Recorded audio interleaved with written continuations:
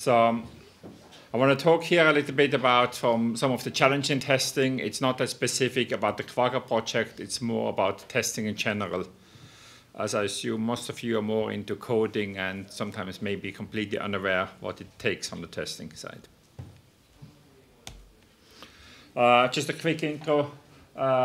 Open source routing, that's what I work on. It's a project of Netdev. That's Netdev with F, not with a V, like this conference, which is Network Device Education Foundation. We are a non-profit in the California base there. My name is Martin Winter. I'm one of the co-founders of Netdev. I mainly focus on testing in Quagga, and I mainly do that because obviously nobody else wants to do testing. I used to work for a large ISP a long time back. I always complained to the equipment vendor how the stuff is broken, it never worked. Then they hired me. I complained there too many times, they nearly fired me. Then I placed in other places, but in general, testing is a horrible job as an employee because most people will blame you for like hold-ups and breaking things, and you're never the good person. The developer is always the good person in general, the tester is the bad one. It's much better on open source, I have to say. And I really appreciate the open source community, which are normally much more open and listening on mistakes. Just a quick intro for the ones who don't know what Quagga is. Not that relevant, because I'm just using it as an example. Quagga is a routing stack. Up there, that's the picture of a Quagga. If you have never seen, it's a project named after an extinct animal. It's a great naming scheme. So it's routing protocols, RIP, RIP-NG, OSPF, ISIS, BGP, PIM, and stuff there. And it also runs on multiple platforms. It's not just a Linux project. It runs on various BSDs and even Solaris, and probably a few other things. It's used on very low-end platforms too, which is interesting also in the testing and optimization, because it runs on very low-end things like OpenWT, small boxes, to like high-end SDN cloud boxes, virtual things, and even distributed routers. It originally came from Zebra. It was like forked off when Zebra started to be closed source there. It was forked off at that time. It's on the GPL v2. It's also a true community project in the sense that there isn't really an organization behind who controls or has a final say. It's basically spread out across multiple organizations, coordinated through mailing lists. Now, so just to give you a quick background before I go in, because you're wondering many times why is it done so complicated. There are obviously a few drawbacks when I do the testing, which I can't really control. So there is, like I say, it's a true community project. There isn't really a clear owner. There isn't a company who says like, we do it this way or we change that thing. It's all discussed through mailing lists with sometimes quite slow on like how to do things. There is also quite simple Git model. There is like a main source. It's on Savannah, which is one of the public Git hosters. There, it's mostly a single master branch with a few branches sometimes now, every few months with the commits coming in from development things. And also quite essential, the submissions are based by emails these days. There are discussions about doing with Git merges and other things, but today it's mainly people fix something, they send their patch to the mailing list, and the whole code review and discussions are on the mailing list based on these email submissions. So these are basically the things I have to work with to start testing. Now, obviously, these days, everyone talks about continuous integration and a testbed. And there are all these fancy tools and tons more. There are like Jenkins, very famous. There are tons of other ones hosted, and everyone has these great tools, and we have the perfect system. I learned one thing very fast. They all assume your project is purely Linux, and you can run a Java client on all the executor things. The purely Linux and Java, that basically means it's not really cross-platform. Yes, I was looking at it, Jenkins and Atlassian Bamboo, I tested a lot there. Their Java client isn't really that multi-platform. There is basically running it on things like a NetBSD and other places is sometimes not that easy or not possible at all. Stability is another issue. Jenkins, I really like it. It has really cool, amazing features, way more features than some of the other things. Except I couldn't find a single version which actually worked. They are really good on fixing bugs as well, I have to say. Because every bug I found the next version or the previous versions didn't have that bug, but it had a different bug. So, and at that time I was wondering like, well, I probably shouldn't spend all my time on Jenkins because obviously I have to do some of the real project on it, the one I'm testing it. So I ended up with Atlassian Bamboo, which is half closed source. I mean, they do open source and they're also free for non-profit. Discussion always comes about hosting things. Doesn't work that easy for me because a lot of things which I go later in requires dedicated tester hardware. So a lot of my testing isn't just pure software. It takes complete topologies simulated and bring up there with testing equipment there, and also some of them runs a long time, which some of the hosted ones may not be capable to do. So how does my CI run look as a quick overview? It's very simple. There are some people post a patch. We use a tool Patchwork, which you may or may not be familiar with it. It's a tool which monitors mailing lists. It picks up then the patches and puts in a database. It's also clever enough to notice that if there are a whole series based on the subject a little bit that you can like guess on it if it's not just a single patch but a series.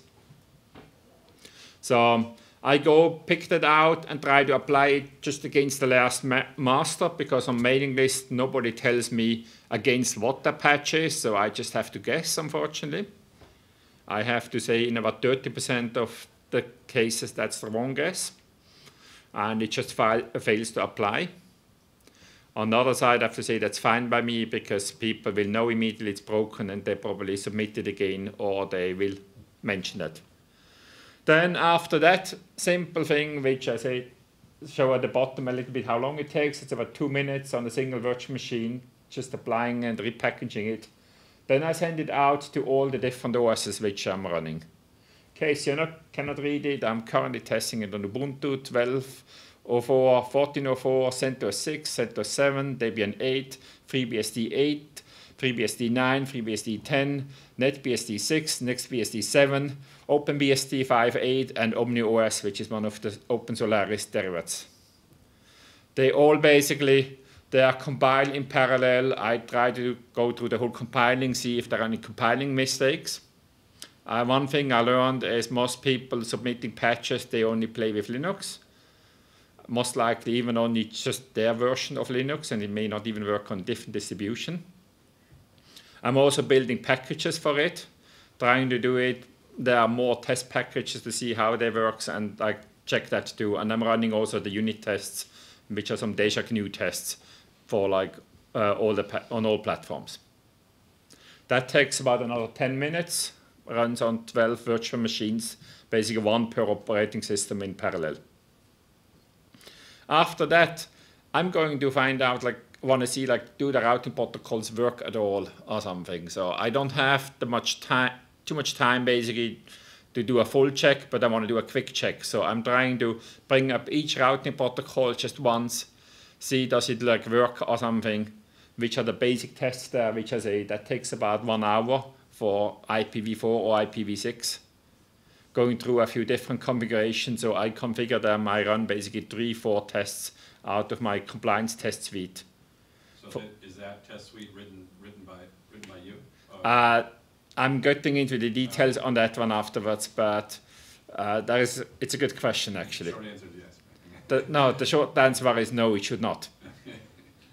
I'm also running the Clang basic for static analyzer, which is a very interesting approach. I'm not sure anyone else uses it in automated because running it is simple. I haven't really figured out what to do with the results. I'm pushing it out as part of all the test results there, but trying to go back to a classic pass-failure scenario, I haven't really figured out what to do with it. It's also after this stage, basically, which is somewhere about an hour, 15 minutes, I'm basically generating email reply back, which goes to the list, to the submitter, which basically gets back to immediately say like, your stuff passed, it basically compiled and all that, basic test passed, or no, it failed, and with the summaries on it. I'll go into detail too. And then once I have all these things, then I may go to the full compliance test. I have a dotted line because that's currently manual kickoff. I don't run that automatically. Everything else runs automatically when somebody sends a patch to the mailing list. So this one takes like 2 days and I require a total of 48 virtual machines to run that thing for 2 days. So that's about the challenge there. Now a bit more details, as I mentioned already. Check out, so it's really interesting. If your project uses all with Git and merge requests, you basically know quite easy where it applies to. Obviously, you may still want to push something on where it's applied that you don't want people to send patches on very old versions. It's normally better for the origin submitter that he has it based on the latest like code there, latest nightly or whatever it is, latest like master branch or something there.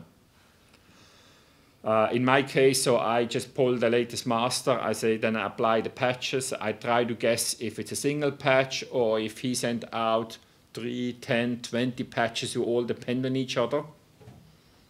Was challenging a little bit. I noticed that most people are good enough to use the Git send email feature, which all give the base, say, message ID and subjects like with the numbering up, so I can do quite a good guess, which seems to work in over 90% of the cases to like actually guess the whole series and apply in the correct sequence. And after the patching, basically, I just pack it up. I also add some extra information on there with like the reference there from the Git thing. Then packaging. What I'm doing here, basically, I'm running that all on virtual machines, which I start and shut down on demand. That gives me the nice thing that I can basically have a snapshot where I can clean reset it at the beginning. I don't worry about things corrupting or something. I just, before I start up, reset everything, do a clean snapshot with nothing on it, and then build it. The next big challenge is obviously configuring it, especially a project like Quagga has a lot of configure options. I have to make guesses. I try to make guesses which are common, but most likely maybe not the same as everyone else. There's at least one company who frequently submit things, they use different configure options, and I notice that frequently it passes in their version, but it fails in mine.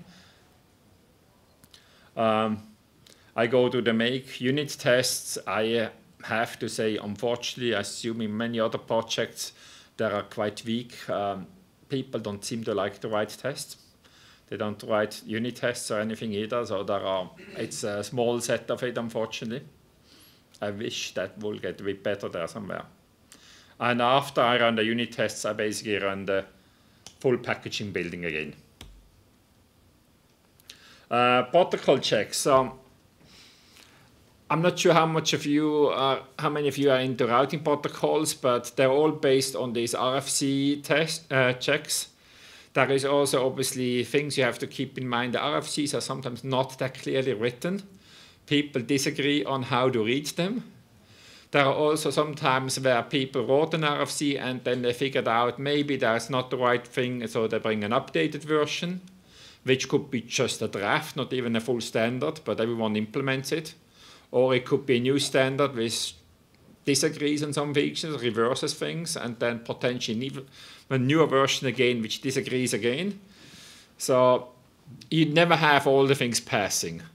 You basically do a test and you assume that some of them pass. I'm looking more at the history, what passed, and if things changes, like suddenly fails, that's for me a bad thing. The same thing when I do just a few selected things, I just want to hear in these basic things, make sure the protocols come up there. I'll go into detail a bit afterwards there. Also, the static analyzer, as I said, I have no idea what to do with the results today. If someone of you has some suggestions, please approach me afterwards. I would love to hear, because I can run it. I have this fancy like output there, but how to pass it, how to make that in a pass fail and have a simple email or something back to the person who sent it, I don't know yet. I say after that, I want to send out an email quick. I don't want to wait days. The idea is really, I want, if somebody sends a patch, I want him to give him a feedback as fast as possible. Because if it's broken, it's most likely the best way to get fixed if he gets a feedback very soon. And also, obviously, in the email, I can't just give him the cryptic output of my test tools. I have to make it as simple as and easy to understand as possible. So I have just a few quick, I'm not sure you can read it, about successful tests, which basically just give him feedback. Here I tested it. This is the patch I tested, where it was like on Patchwork archived. I tell him where you can get the full information with all the details from the test run there too, and say like, hey, thank you, successful. It could be things where it's failed compiling. I may say like, hey, the patching worked, but then when I tried to compile, as an example, it worked on all the different Linuxes, but on FreeBSD, here in this case, basically it failed. There's obviously tons of if-defs there based on BSD. Again, I try to extract small things, make it as simple to read as possible. It could be also things like where the full protocol stuff in the routing protocol didn't work. Here I have a classic example too, there, which is, I go into more details from the compliance test bit afterwards, but I may just get back here, I didn't expect some packets, so in this case it's like BGP an update, and the packet wasn't forwarded as it was supposed to do afterwards. So it either ignored the update or someone else or something else went wrong. So compliance check is an interesting thing. I'm on the theory that the person who writes the code or in routing protocol shouldn't be necessarily the person who writes the test, because people may disagree and you want to have another opinion. I talked to many other projects in the routing space and asked them what they're using. In general, nothing. But beside Quagga, everyone I talked to, they may test against the Cisco or Juniper or multiple ones and against their own code and see if they can bring a few things up, and if it works, that's good enough. That obviously is not good enough in what I see it, because you need to figure out bad status too. What happens if I get bad packet stuff? If you're not familiar, especially BGP, BGP has these issues that packets updates can be transitive, which means that even if you cannot pass all the details or something, you are supposed to forward it, basically the same update going on to the next person. So you have frequently these outages in the internet where somebody sends a bad update and everyone else ignores it but just forwards it on, and then somewhere else around the world, like other routers from one vendor, like break because they receive all these bad updates and they don't know how to deal with it. So you have to go through the whole thing. It's also sometimes not a consistent, so I usually have to run it multiple times. That's unfortunate there. And again, I say it takes between 3 and 30 hours per routing protocol for my tests to run currently. The nice thing on this one is also, it's not just testing like compliance. The test bed, what I'm using is like, it basically uses the CLI to configure the route of each test. Basically goes in, configures it for a specific setup, runs the test and removes the config and changes to a different configuration. So I noticed that at least half of the failures I find are configuration things, because it does heavy configuration changes and like going from one way to another one. And I'm on purpose not restarting the daemons between the tests.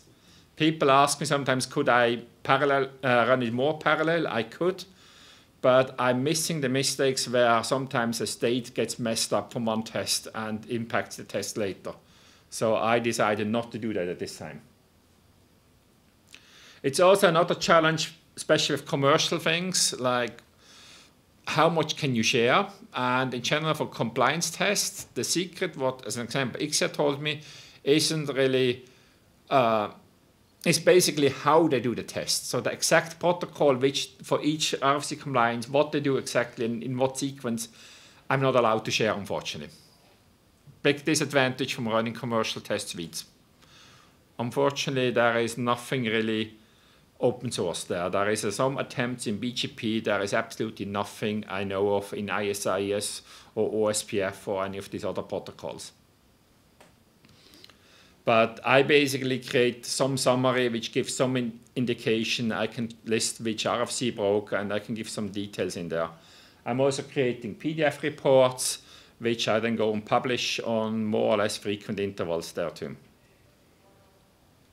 The other essential thing, if you're doing something like that, I strongly suggest put all the information, everything back into a database. So I have an SQL database with every test run I ever run in there from the compliance, with the full PCAPs, logs, and everything else there, so I can go back. I also have to say you have the full information also from something classic like a Cisco, because things fail, and sometimes you're wondering, what does Cisco do? And I can compare and see like, oh, Cisco fails the same way, then maybe that's something people disagree on that standard, and I should not worry about it. There are also lots of places when obviously other companies like Cisco are not running that well. And I had frequently the comments too that people look at Quagga, they see my test reports and they see all these failed results and they think it's not so good quality.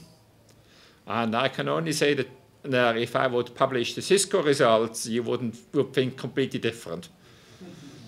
But I'm not publishing them because they don't pay me and I don't want to deal with them talking about all the issues. But do you publish which devices have you tested against? I'm actually also from the full compliance test, I'm running it, basically this I'm running in a virtual machine. I'm only running currently on Ubuntu right now. Because obviously from the amount of the 48 virtual machines requiring about 30 hours of runtime, I'm a bit limited. I'm currently working on having the same test done with FreeBSD 10 as well, just so I have a complete different OS. I'm not done yet with that one, but I have initial runs yet.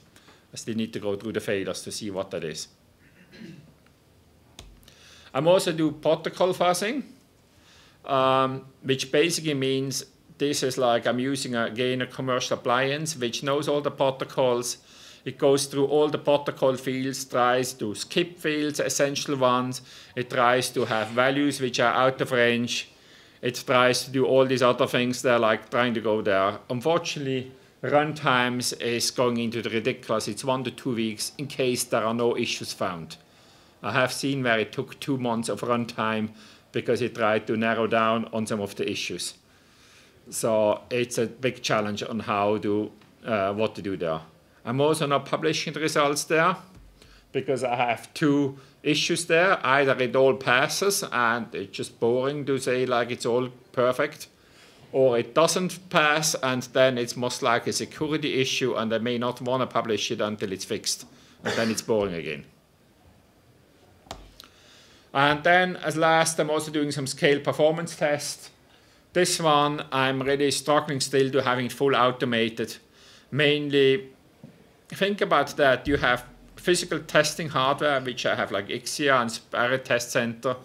They frequently, I have to run with Tickle and stuff there. So I have random different scripting languages mixing together. It takes optimization. I'm not able to run all the things at the same time because there's so much testing hardware that I just can't afford even to run the power. So I have scripts which turn things on and off the power, physical power on demand, because it's also on physical machines. I build complete network topologies which you can use an OpenFlow switch. In my case, I'm using some Cisco switches if you want to know details there because they're much cheaper. I'm using some undocumented features on some Cisco switches to make them into a patch panel. But again, it goes down into pass-fail criteria too, which I don't really know how to answer that on scale and performance there. I'm happy to talk about more in details there. And then basically that's more or less the end of it. I should have 5 minutes left because I was 5 minutes late to start. So we have time, a few questions, but I mean, the key thing is I want to give an overview how or what I'm doing it, just for you to think a little bit about it. If you're into testing too, I would love to exchange some ideas because most companies, groups and stuff I approached, the answer was always, we don't do anything. And that's not good enough in my opinion. So I would love to exchange a little bit ideas. I'm very open there. If you want to talk about it, if discuss why I'm doing things and not the other way around, I can explain that things or anything else. If you want to help out, if you're interested on Quagga specifically, I'm open to it. Yeah? So if after 2 days you found out there was a bug, Yes. the patch actually introduced a bug, you're reverting it, just sending an email, is there any policy? Or? Normally, so that's the 2 days, that's the full compliance. That's I'm not doing that all the time, but yes, I normally, because the problem is that I can't really publish the exact, because of the commercial things, that the exact details how it is. I normally approach the person who wrote it. So if I know which commit it was, then it's quite easy. I can approach that person. If not, I work with a few people trying to nail down. I may come back and I have my own written test tools and other things to simulate it. And I may post it back there here with a small C program with some library here. It's how to reproduce the issues where you can see the whole thing. So I normally write basically a small test things around it or somehow, or find out how it's done. Sometimes it's easy, it's configuration statements. I say. So you're not treated now as a gatekeeper, right? So it may be that someone submitted patches that may introduce some bug. It may be, say, like a few days later, there may be a few other patches in the meantime too. Especially because it takes so long, I cannot really automate it completely. So it's something which I'm working on, it's seeing if there's a better way to have that fully automated or something. Is there a plan that this CI system will be part of the mandatory flow of introducing? There are some discussions, but not that clear. I mean, if you're involved in Quagga, feel free to raise your opinion there. I would love to. I think the challenge is a little bit how the whole thing is. So the initial part from the testing, I think it's quite well accepted that just from anyone posting a patch, and if anyone else finds a bug, it's basically answers back to the emails that will look at it as normal people have to fix it. The same thing, if my automated replies say back it doesn't work, people normally accept that and it doesn't go in. With the full test, obviously that takes a bit longer, but I'm working with it. Whenever like there are new releases pushed out, new things, some branches back collapsed in the master, that I basically do a full test run and make sure it's clean. Yeah. You're using Atlassian? I'm using Atlassian, yes. So does that store all the test results as well? It stores all the test results, yes. Okay. You're using Jenkins and testing. Yeah. So I just wondered if that does both tasks? So yes, it stores all the information, I have it all there. Okay. How often do you see the inconsistent result of the test execution? So you talk about the compliance test. I would say there are about, I would guess around 2,000 tests in there, and there may be about 20 of them which are frequently like inconsistent, and it's about a timing issue.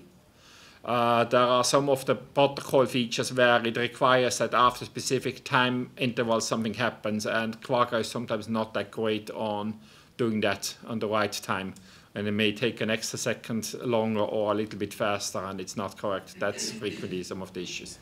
Is this because of the scheduler issue of the underlying host? Yeah, it may be also, obviously, I'm running it on virtual machines, and that might be also because my hypervisor is quite a bit loaded with all these virtual machines, or it could be part of their some issues in there too. Something we've noticed is that can be both a good thing and a bad thing, because if your underlying scheduling, like your hypervisor is overloaded, then it may induce race conditions which actually expose a bug, like a real bug rather than just sort of a soft time kind of issue. Yeah.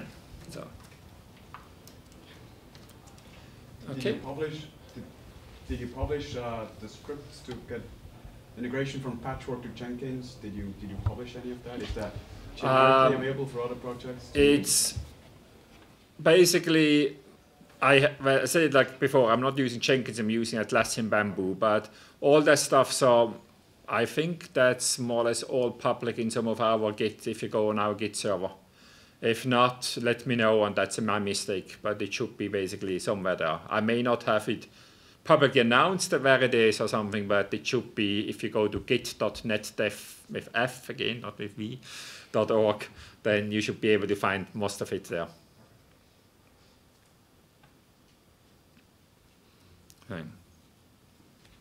Okay, I think no more questions. I'm done.